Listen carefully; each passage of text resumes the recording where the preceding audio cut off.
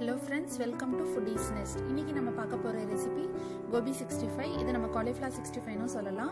இதுக்கு தேவையான ingredients பார்த்தோம்னா நான் வந்து cauliflower florets இந்த மாதிரி கட் பண்ணி 2 கப் அளவு எடுத்து வச்சிருக்கேன். Then இதுக்கு red chili powder 1 tablespoon அளவு, ginger garlic paste, அதுக்கு அப்புறம் a pinch of turmeric powder, கடலை மாவு.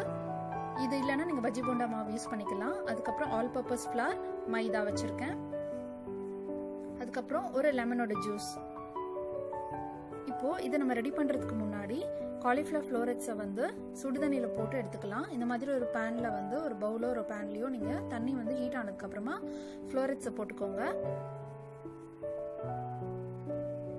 போட்டுட்டு கரெக்டா ஒரு 2 to 3 minutes வந்து வச்சிருங்க. அதுக்கு மேல வச்சிருந்தீங்க அப்படின்னா டீப் ஃப்ரை பண்ணும்போது உங்களுக்கு தண்ணி அதிகமா இழுக்கிற மாதிரி இருக்கும். ஸோ கரெக்டா ஒரு 2 to 3 minutes வந்து வச்சு பார்த்துக்கோங்க. ஸோ தட் அதுல இருக்க குட்டி குட்டி பூச்சி ஏதாவது இருந்தா கூட உங்களுக்கு ரிமூவ் ஆயிடும். ஸோ ஒரு கிளீனிங் ப்ராசஸ்க்காக தான் நம்ம இந்த மாதிரி பண்ணுறோம். இப்போ எனக்கு இது ரெடி ஆகிடுச்சு.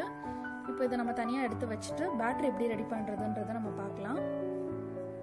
பேட்டரி ரெடி பண்ணுறதுக்கு வந்து இந்த மாதிரி ஒரு பாத்திரம் எடுத்துக்கோங்க. இதில் வந்து நம்ம எடுத்து வச்சிருக்க ஐட்டம்ஸ் ஆட் பண்ணிக்கலாம். ஃபர்ஸ்ட் வந்து கடலை மாவு,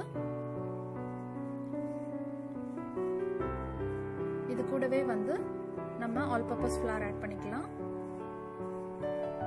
கடலை மாவு வந்து நீங்க 2 டேபிள் ஸ்பூன் ஆட் பண்ணா போதும். அதுக்கப்புறம் தேவையான அளவு உப்பு போட்டுக்கோங்க. காரத்துக்கு வந்து ரெட் சில்லி பவுடர் நம்ம எடுத்து வச்சிருந்தோம் இல்லையா, அதை ஆட் பண்ணிக்கலாம்.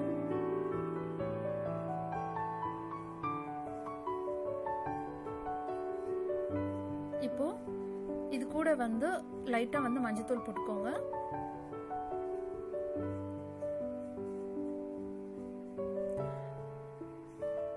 ஜிஞ்சர் கார்லிக் பேஸ்ட் நம்ம ஆட் பண்ணிக்கலாம். ஜிஞ்சர் கார்லிக் பேஸ்ட் வந்து நம்மளுக்கு ஒரு ஃப்ளேவர் கொடுக்கறதுக்காக தான். உங்களுக்கு பிடிக்கலனா அதை அவாய்ட் பண்ணிக்கலாம்.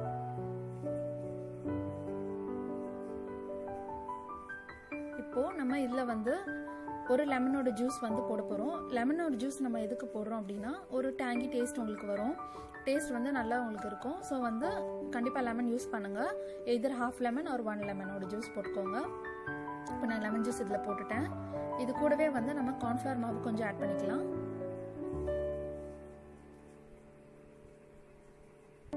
கார்ன்ஃப்ளவர் மாவு உங்களுக்கு நல்லா கோட் ஆகி வரும்.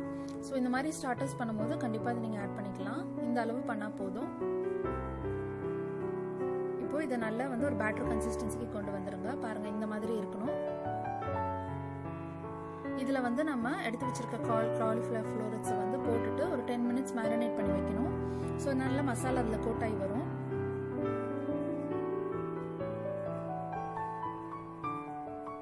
இந்த மாதிரி நல்லா கோட் ஆயிருக்கு பாருங்க. இப்போ இது எனக்கு ஊற வச்சு 10 minutes ஆயிடுச்சு. இதை நான் டீப் ஃப்ரை பண்ண போறேன்.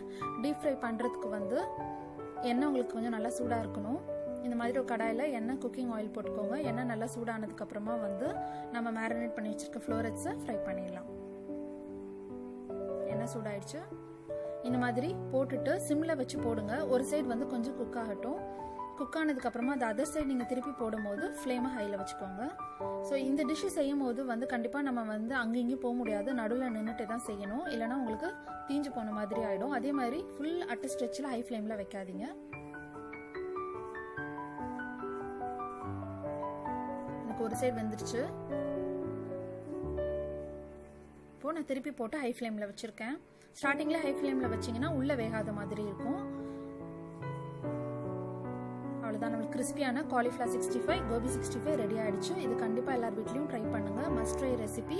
ட்ரை பண்ணிட்டு உங்க கமெண்ட்ஸை வந்து என்னோட கமெண்ட் செக்ஷன்ல போடுங்க. என் சேனல் பிடிச்சிருந்தா ஃபுட்டீஸ் நெட் சேனலுக்கு சப்ஸ்கிரைப் பண்ணுங்க.